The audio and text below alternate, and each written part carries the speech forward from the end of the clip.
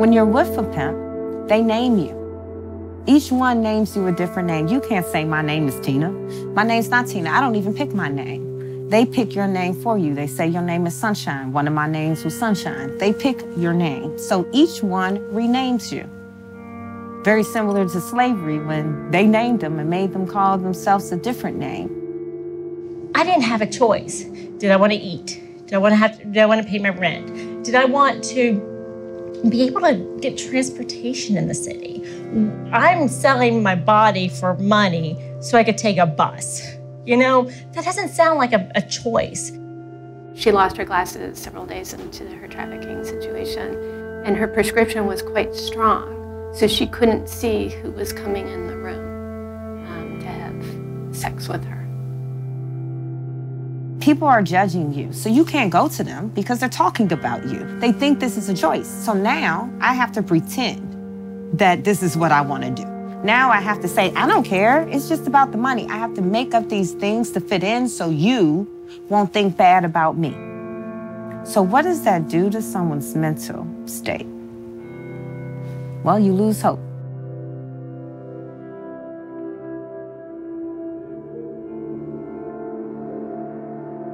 I think when we think about sex trafficking in DC, all our minds go internationally at first, or it goes to the posters that we've seen with people with their hands up, with barcodes on the ground, a misinterpretation of what trafficking actually is. Trafficking occurs when youth exchange anything of value for sex. So it could be a cell phone, it could be a ride, it could be a place to sleep, it could be drugs. Under the federal law, any minor engaged in a commercial sex act is considered a victim of human trafficking. And so, most often that looks like children being exploited through the system of prostitution, but it's not limited to that. So when you see young people who are being exploited in strip clubs, through pornography, through massage parlors, all of that constitutes sex trafficking, child sex trafficking under the law. So some people may not be aware, but there are 4 paradigms of sex trafficking: family control, survival sex, gang control, and pimp control. Families who may sexually exploit children within the family, sometimes parents or extended relatives, as a means of supporting a family need, addiction may play a role in that. Familial exploitation, I think, works because children rely on their families to have their needs met, and their families are often the most important people in their lives. And so if your family member has expressed to you that, I need you to do this so that we can pay the rent, or I need you to do this so that we can buy your sister's medicine, things like that make it really difficult for the child to feel like, A, that they would tell anybody that it's happening, and B, like there's any other option that the family has. A current case that's up right now of a young girl that we have that's 10 years old, and it was definitely her mother. And she was selling her on the street and online on Instagram as well. Did the people know her age? Well, they knew that she was 10 years old knowingly, and it was the mother who would make the dates for her. So that is definitely family control situation. She was removed from her home, and the mother is being charged. And it is especially difficult, I think, for kids to feel like there's a way out, because if they do report anything to anyone, kids kind of know a bit about what might happen if they raise information to an authority or even to a teacher who would likely call an authority. And for that child, the worst case scenario might be being removed from their home. I think the level of betrayal in those particular cases that the youth feels is profound, to be trafficked by a family member. We don't want youth to live in a world where they're already so used to their body being violated, perhaps by a loved one or family member or a teacher, that it doesn't feel so strange to then actually be in a position where they're using survival sex to get needs met. Because survival sex, it might sound confusing, but for some youth, they feel more sense of control engaging in survival sex than staying at home and experiencing serial rape by a loved one. And sometimes those feel like the options that kids have. Survival sex, which is where they don't have a trafficker necessarily, but they have a buyer who's willing to exploit their vulnerabilities, and instead of maybe providing them with money, is instead providing them with food or shelter.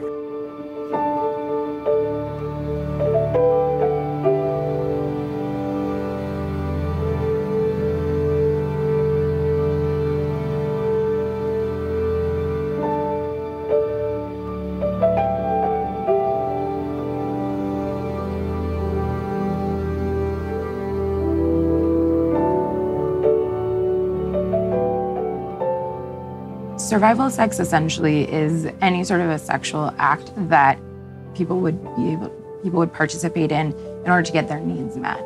So, for example, I have a client who she's 20, and she has a child.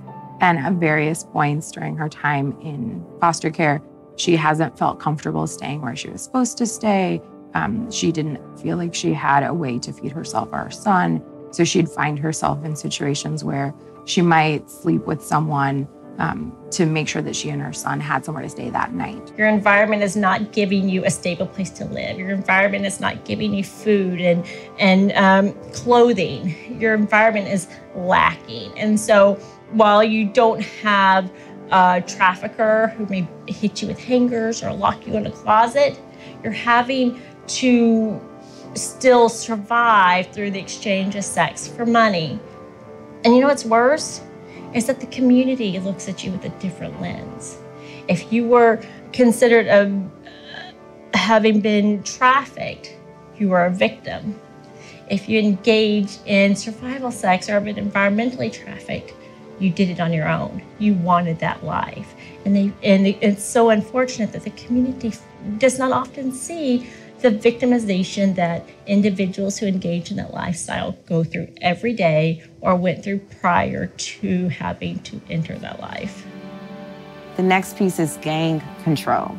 So mostly in our area, that's our Latina population who is not over the age of 15. And that can be MS-13 gangs, 18th Street Los Locos. So usually the youth think they're actively in a gang, and you may think that they're actively in this gang, but they're actually just being sold and used as a commodity inside the gang. We've been seeing an increase in sexual exploitation in gangs for many years now.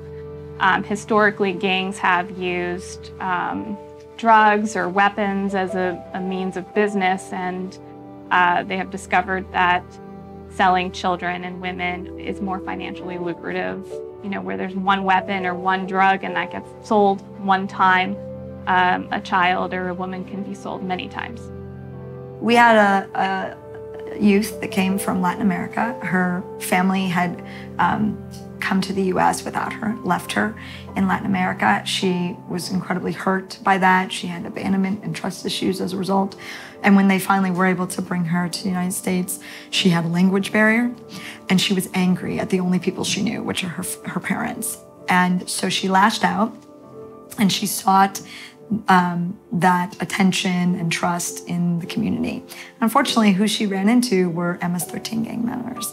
And they started off as her friends. They recognized she didn't have anybody else to speak to. She didn't sit with anybody at school. She didn't have any friends. She didn't seem to want to go home. And they slowly groomed her into being, let me be your boyfriend, let me be your best friend. And before she knew it, she was being gang raped as an initiation procedure for the gang. And she stayed in that because she truly believed the gang was her only family. And then she believed at that point that her family would not accept her anymore because she had been tainted by the gang. So the most form that everyone really knows the most of is pimp control. That pimp is a trafficker. Trafficker and pimp is one and the same thing. A pimp can be a male or a female who is taking all the money, profiting off of the person, whether they're an adult or a minor. In recent studies, only 12% of victims identified their trafficker as a pimp. The vast majority identified them as a family member, an intimate partner, a romantic interest, a father figure. So, so understanding that statistic goes a long way to understanding how effective the grooming process is in maintaining the victimization and maintaining her silence. In general, when we think of, like pimps or exploiters, we think people who come on really hard, they beat you into submission, and that's how they get your loyalty out of fear. Love is just as much a motivator as fear is. And so most of my clients, they don't start off being physically or otherwise abused by whoever becomes their exploiter. They've been what you termed as groomed. So they are building a trusting, loving relationship with somebody, usually somebody older, but it can start off with somebody around their age who's already been exploited themselves and who's then bringing them into the life. And so this is their friend, or this is their boyfriend or girlfriend, or whoever it might be, a mentor, a coach.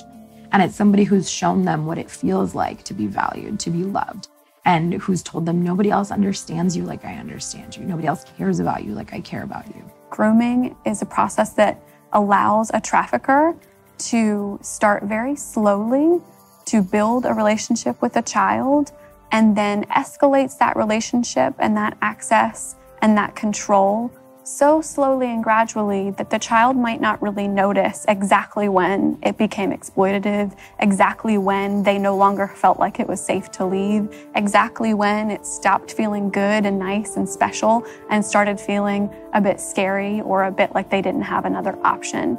And so traffickers will often invest weeks or months into building relationships with youth, weeks or months into building a sense in that child that this person loves me and understands me better than I feel like anyone ever has.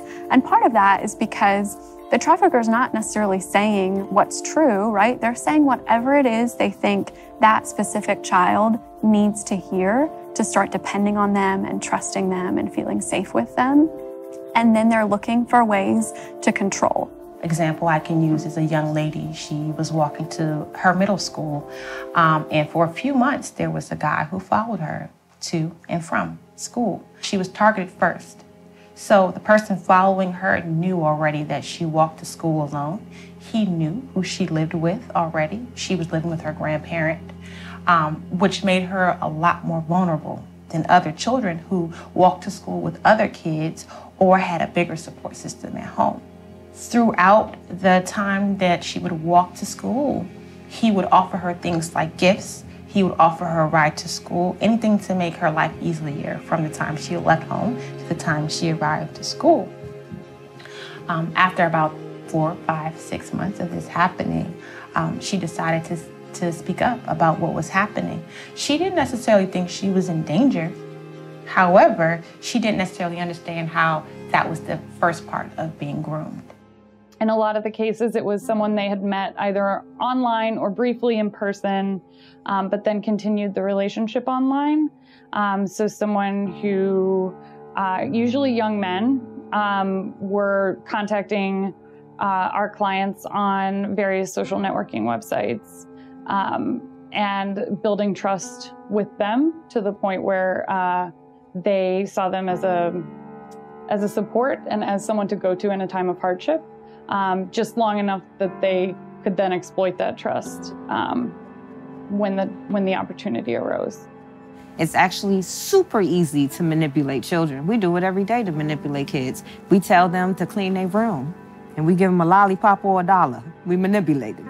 And it's easy because youth don't think they're being manipulated. They don't think, they know everything. If you ever talk to a teenager, you know everything. And that is what traffickers prey on. I think the role in children being vulnerable to be manipulated by traffickers and others is, really trying to identify what gaps, what vulnerability those children may have in terms of their needs being met, whether it be food, shelter, clothing, companionship. And traffickers are very sophisticated in identifying children who are exposed, and therefore it makes it easier for them to feel like they have found someone who's going to listen to them, who's going to provide for them, who's going to support them, and makes it so that it feels authentic. And by the time they have bought into that gap being filled, they've made themselves even more vulnerable to being harmed and being trafficked. I think it is important to consider language when we're talking to a young person who we have concerns about. They're likely not going to be thinking that they've been sexually exploited or trafficked. So we shouldn't use those words for them. Rather, they're going to be thinking they're in a romantic relationship with somebody who cares about them. And because there may be a trauma bond at play, they may even rationalize or deny that abuse is happening or that there's anything wrong at all. Yes, this person is their friend, quote unquote. But the young person doesn't really acknowledge that their relationship is harmful, because initially in the beginning, yes, they were their friend. And some of them, that might have been their boyfriend or their girlfriend. So that bond is created between the trafficker and the trafficked. So if we do get them to help, sometimes what we see is that they may go back to the trafficker based off of that relationship. Some of the things that are unique to trafficking that reinforces the trauma bond is oftentimes the youth feels a lot of shame about what they are doing or what they have been forced to do. And they also feel at times like it's a unique subculture other people wouldn't necessarily understand, which further isolates the youth and strengthens the bond with the trafficker as well. So it's important to note that traffickers will exploit children who are vulnerable and who do not have a protective factor. Traffickers will seek out children who have fallen through the cracks and will groom them for sexual exploitation. I mean, I think the thing that is the most surprising is that it's not surprising. You meet these girls or boys, and after you hear where they've come from, I'm more surprised when my clients are not being exploited in some way. So one of the most heartbreaking things that I see is that youth that I've done a sexual abuse evaluation on when they were in elementary school, I then saw again when they were 12 and 13, and we did a sexual assault evaluation on them. And now they know me because they've seen me previously, but they're in my exam room again now because they're being trafficked. You know, I think people tend to think of human trafficking as only the vulnerable populations who fall into circumstances where they're taken advantage of by predators. But as we see with the expansive use of technology, there are more and more potential victims to be targeted, and that can take place through a host of technological avenues or social media apps. And we do see situations where predators will use what are innocent social media apps or technology for their own ill intent to lure children or young adults into human trafficking. A lot of the clients that I worked with when they were being trafficked, it was they were being trafficked online mostly. They were doing less of the street trafficking. But the people who were buying, as far as I know, I mean, the feeling I got was that they were mostly middle-aged men. The being sold is not what people expect. The individuals that are being sold, it's the vast majority are American citizens, and the vast majority are from communities of color. On a national level, 70% of the people who are trafficked are African Americans. And I think that's important because the posters you see and the people you see on the news don't look like the statistics and the reality of what I have to see every day. I know there are male survivors of trafficking. I've seen a couple. I know there are more out there. I just don't think they're being identified. Racism is a big factor, and we certainly see in DC that children of color are more vulnerable and are being exploited more regularly. Well, I think, for us, we talk about the sex trade in terms of the legacy of sexual exploitation in this country. Prostitution and sex trafficking are directly related to systems of oppression that have long existed in this country. So we can directly trace them back to things like colonization, where Native American women and girls were commodified and exploited for the benefit of white settlers. You can also trace this all the way back to the African-American slave trade, where Black and brown women's bodies were rendered property for male profit and pleasure. And so the normalization of this sexual exploitation over centuries has come to impact sex trafficking today. So we can't talk about the Black commodification of Black women and girls' bodies without historically talking about how Black women and girls how their bodies have been used to build white wealth in this country. Historically and culturally, we saw during slavery, there were a couple of specific terms that were used, the Jezebel and the Sapphire, and those images were defined as the over-sexual exploitation of Black women's bodies. We see how they continue to be used in today's society. We see it in music videos. We see it in TV shows and movies. We see it in magazines.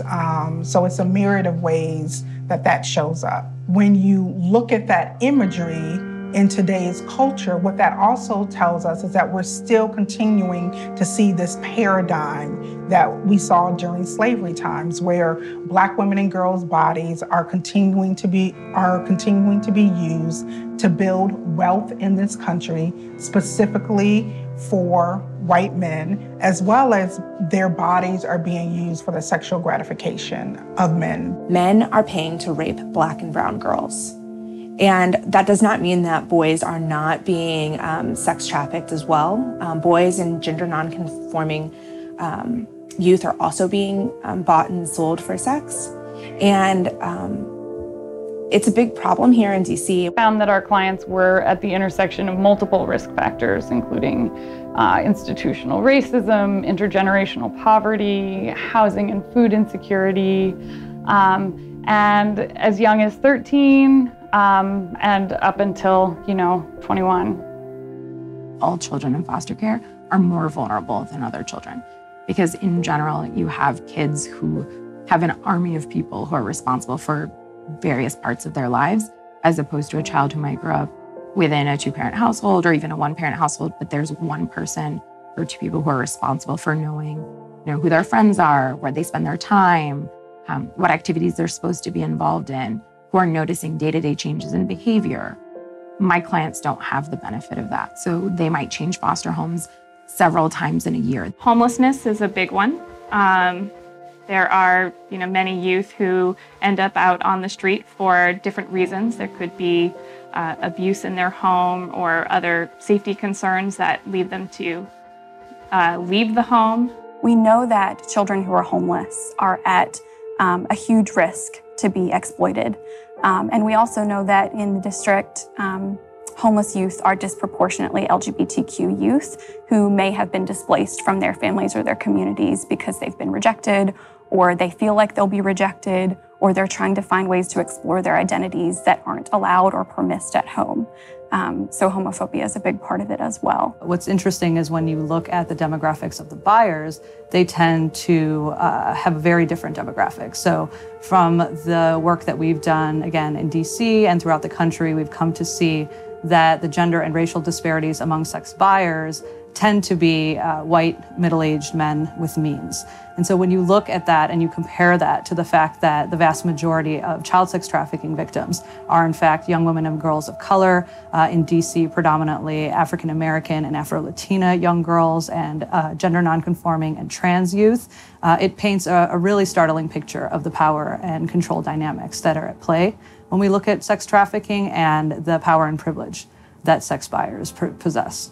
Well, they may have been rich, but they weren't all rich.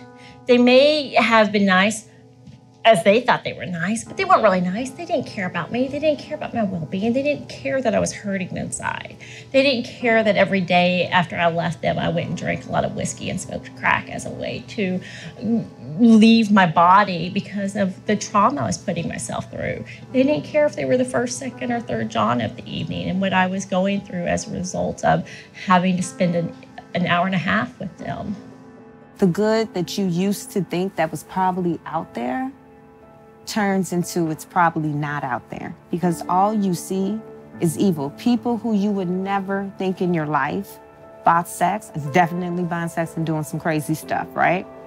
Or you find out that the person who buys you on a regular basis is a judge. What we know from our local service providers who help and provide services for youth who've been sex trafficked is that boys are having their first time being bought and sold for sex at between the ages of 11 and 13.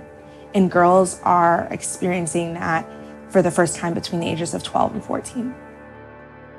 I didn't know that I was a victim of trafficking, even though I was 13, when I started, I thought that it was my choice. Now, is it possible for someone to not be aware of how old someone is? Sure.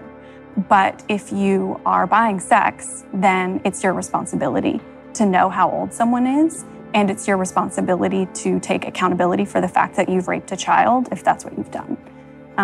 It's not, the child's responsibility. It's not anyone else's responsibility to make sure that that person is of age and can consent.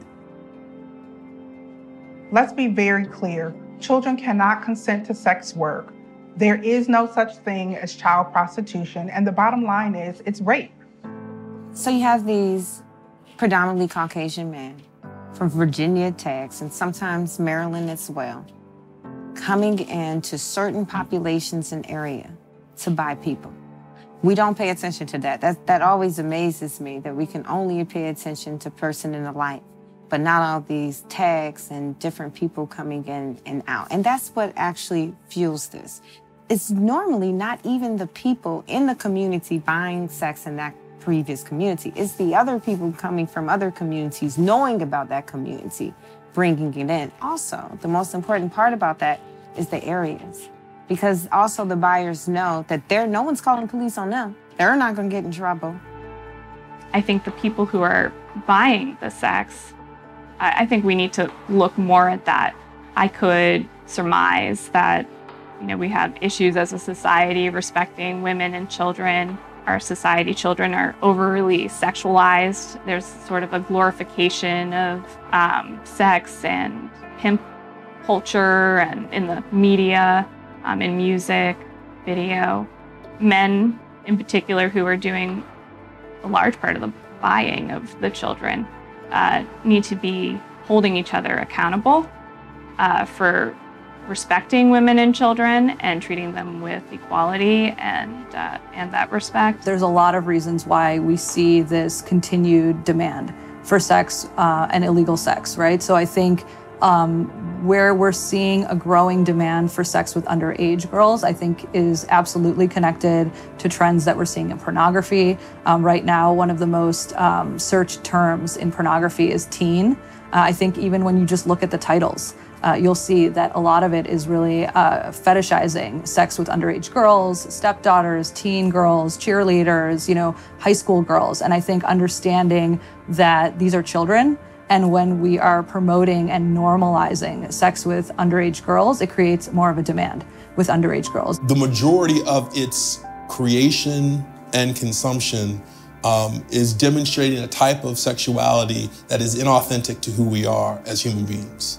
It is a performance. It never speaks about intimacy. It never speaks about love, caring, gentleness, and all the other aspects of a healthy sexual relationship. It doesn't create a space for consent. It doesn't create a space for an evolution in our sexuality. It literally, again, is the opposite of what we would want to be teaching any young person about sex. We live in a world where objectification of women and girls is common. Objectification of anyone for sex is common. And that, applies to children as well. I think the racism and sexism intersect in that way, in that Black and brown children are often sexualized at earlier ages.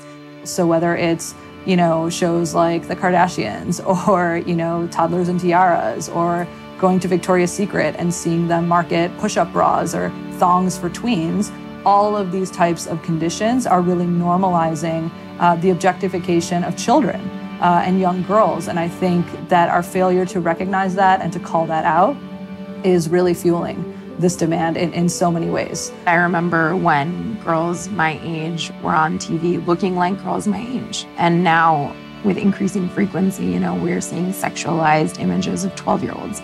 So of course my clients and other girls that age are going to try to resemble that idea of what they should be, and that ideal of perfection, and how people are making money on Instagram for posting, inappropriate or extremely provocative photos, even though they're underage. But men are gobbling that up. They're eating it up, and they're asking for more and more and more. Supply and demand. And so that's the issue. The issue is there unfortunately is a demand of children because we get about 7 to 8 referrals per week.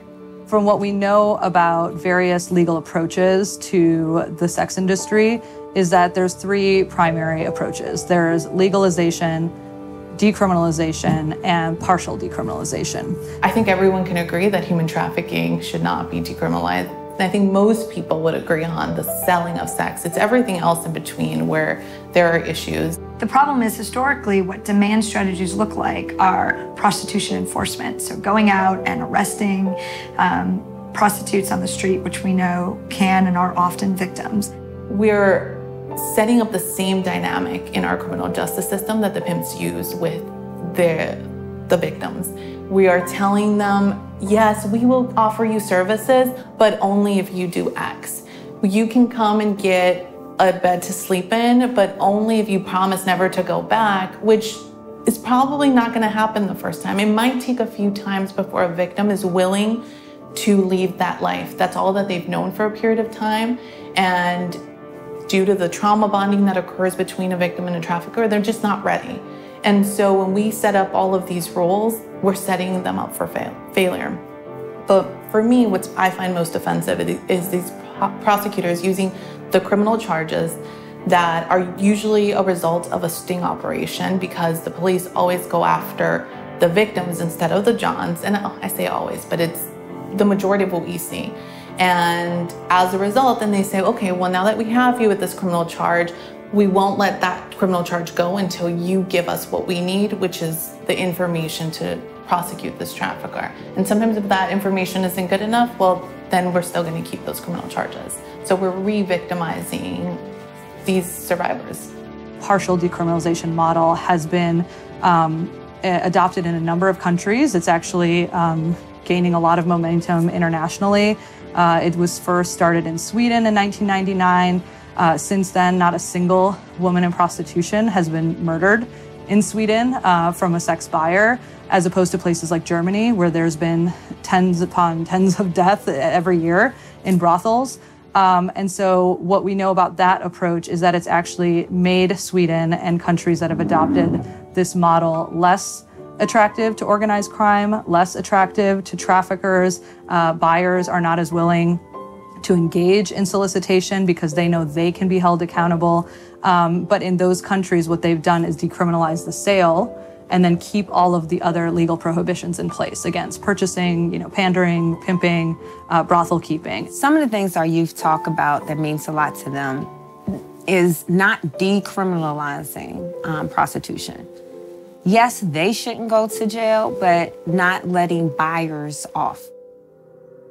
One of the questions I ask my middle schoolers is, raise your hand if you are friends with someone older than you. 10 years older than you. People raise their hand. 20 years older than you. People raise their hand. 30 years older than you. People raise their hand. So, okay, you're friends with them online. Why are you friends with them?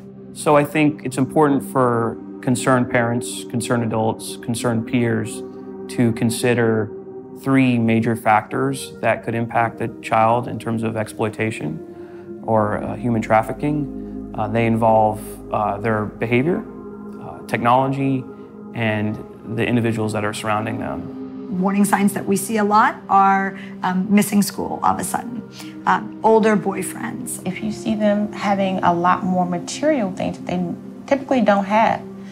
The first semester, you might see a girl or a boy or anyone may come in with one style of clothing, one style of shoe or jewelry, and then by the last semester, they may have all these name brands and more jewelry, more shoes, different outfit every day or different shoes every day.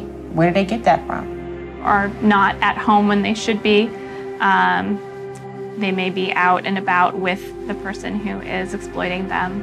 And we often see tattoos. And so I know that young people like to get tattoos these days. I think it's important to ask them about the tattoo. Can they explain why they got it, how they got it? That's really important. Gangs use branding tattoos, pimps use branding tattoos. And so if the young person can't explain it, that would be a concern as well. So if a child were suddenly to revert back to infantile behavior such as thumb sucking, excessive crying, that should raise a red flag for the parent or a teacher or another friend who becomes aware of it. Any unexplained bruising or signs of just physical abuse could be another sign or symptom. Running away or missing youth is typically a concern, especially if when they come back, they can't tell you where they've been, or they allude to the fact that they couldn't leave where they were. Owing somebody money is also a sign or a concern that someone may be involved. These are a basis, a template of what signs may look like, but they can be different things. More importantly, what I always tell everybody is, please take their phone to look at it. Don't take their phone though, because as a parent, you can do amazing things. You can track the phone, you can set up email alerts, you can see all their Instagram posts if you wanna.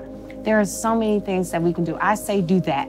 That's very important because 100% of all of our youth have met people online. We have to listen to children, right? That's not just allowing them to be babysat by technology, whether it be a video game or social media or online.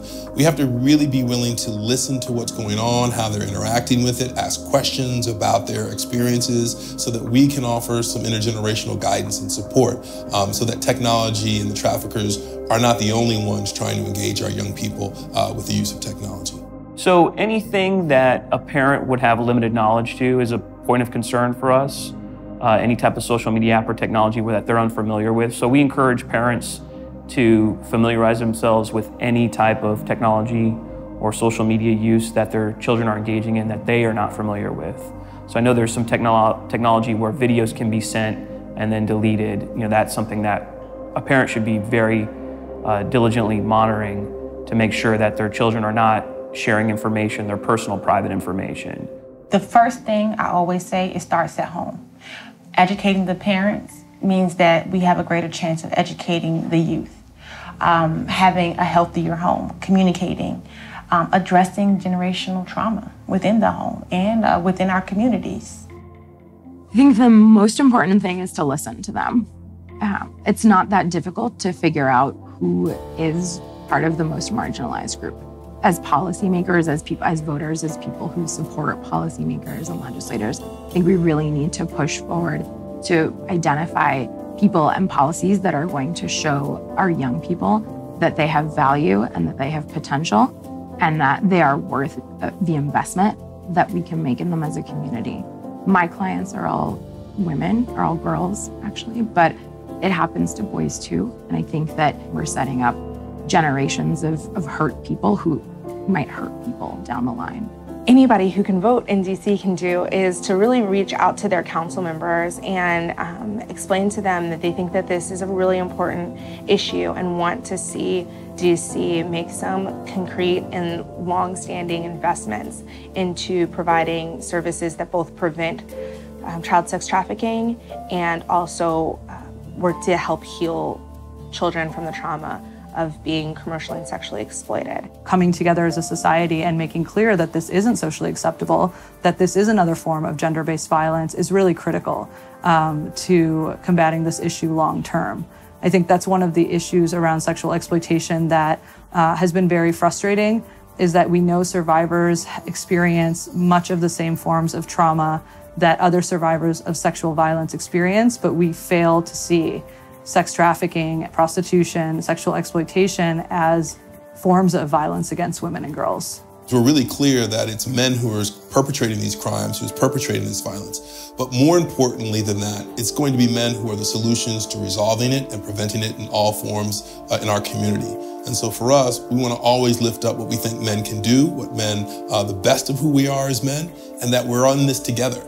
If we're really going to role model for our boys and our girls and our community what healthy masculinity is about, men have to be involved in our daily lives. And we have to see this as central to our own identity as men. So we just want to invite all of the men in our community to live up and step up to be their best selves and demonstrate that we're not going to accept child sex trafficking in Washington, D.C. I think, one of the prevention techniques that we promote as a form of violence prevention is curbing the demand. for sex and paid sex, because I think, especially now as we are grappling with, issues of gender equality, of male privilege and male entitlement, this is something that we really have to look at. I know there's been a lot of work and on the part of our colleagues to really promote what's known as healthy masculinity and really combat toxic forms of masculinity. And I think this fits right into that, understanding that it's not enough not to, beat and rape women, but understanding the ways in which you are complicit in the exploitation and denigration of women and girls by purchasing sex, by engaging in sexual exploitation, that this isn't harmless behavior. And I think that by doing education around that and taking steps to curb the demand, particularly the demand fueled by who are known as high-frequency buyers, because I think that's another important thing to realize. The vast majority of men aren't contributing to this, but the handful that are fueling the market, and they are being very successful at arguing that this is, normal boys will be boys behavior and that it ought to be socially acceptable. So for the community, a few things. Let's not make assumptions. When we see people standing outside on the street, it actually amazes me how many times they're like, oh, I see them. I know they're in 14th and K. Did you see the guy next to him? And they're like, oh yeah, that's right. And we don't pay attention to the long line of men that's lying down the street. So if you're paying attention to the girl, I need you to look around her and see who she keeps staring back at, where she's looking, follow her gaze and see, and then pay attention to all the cars lined up, because you didn't stand outside probably longer than 2 minutes. Take their tag numbers. We're calling them into the police, right? When you decriminalize purchasing sex, is you're basically signaling to society that this is socially acceptable behavior, it's not worthy of enforcement. And so what happens is now you have more men entering the market, not just from DC or the DMV area, but throughout the country, and even internationally. It's similar to the sex tourism that we see in Nevada. It's similar to how people go to Amsterdam to access the red light district. And so what you would be doing is inviting more men into the market here in DC. And the reality of the sex industry is that you're never going to have as many willing participants as an unchecked, unfettered demand requires. And so traffickers will always seek to meet that demand. We have a 24-hour operational command information center. The telephone number is 202-727-9099. And any citizen can call in and speak to one of our officers or supervisor and provide key information if they become aware of any type of human trafficking, any type of behavior that they see in their neighborhood that they think could be crime-related, specifically with children. If they come across any technological use where children are exploited, such as something on the internet, or if a shared computer at a school or a library, for example, if they become aware of something on there, they can call that number and we can have the proper investigative unit, in this case, Internet Crimes Against Children Unit, go and handle that investigation and find out as much as possible about the digital evidence or the information that was provided. There's also a way to text tips to our command information center. The text number is 50411. So one helpful way to remember that is to text the 50, the 411, get us the information, and we will follow up on that tip and make sure that the proper investigative unit is handling the tip.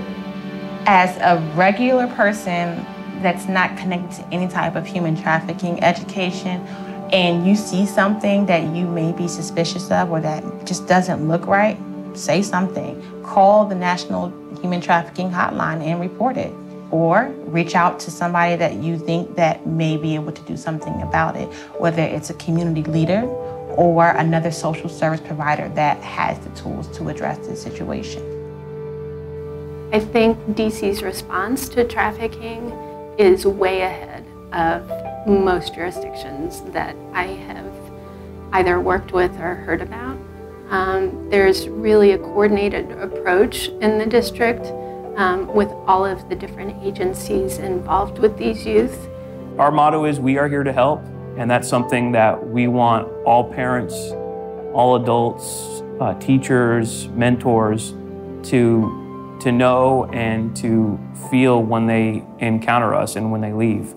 We want them, if there's behavior that they see as alarming and they notify us, even if it turns out to be nothing, we want them to know that hey, we are here to help. We think of it just like seatbelt law. People would not get into a car now and not buckle the seatbelt. It's not always been that way. And so for us, we believe it's the same kind of social norm that we're trying to apply to people who purchase children for sex. We want to make it so that no one in our community believes that it is acceptable, appropriate, or the right thing to do to purchase a child for sex, the same way no one would get in a car nowadays and not buckle their seatbelt. I think compassion goes a long way, and it's undervalued. We don't recognize that human-to-human element. What a smile can do, what a hello can do, that makes someone feel like they're human again. I'm not asking that people in the community invite individuals off the street into their home for a shower, but they can be aware of what local organizations are nearby. Where can they go get a shower? Where can they go get something to eat? What do they need? And if nothing else, ask them what they need. Go make a phone call, 311. Where can I send someone to get a shower? People have a rescue fantasy with youth who've been trafficked, that you're going to identify them, you're going to rescue them, and their life is going to be better. I think it's really important to meet youth where they are and to understand that they may not think or recognize that they're being trafficked right now, and my job is just to make sure that you're safe and healthy. My job is to minimize any risks to your health and safety right now. And so I'm going to address all of that and also recognize your autonomy. I think most people want to know, how long does it take to get a good place? It took me 10 years to get out of the life. So I don't think that we should expect a person who's 9 or 10 to be done completely out the life when they get services at 15 for 6 months. This is a long-term process to change a whole entire mindset. So rescuing a person isn't really a rescue if you rescue a body and not the mind.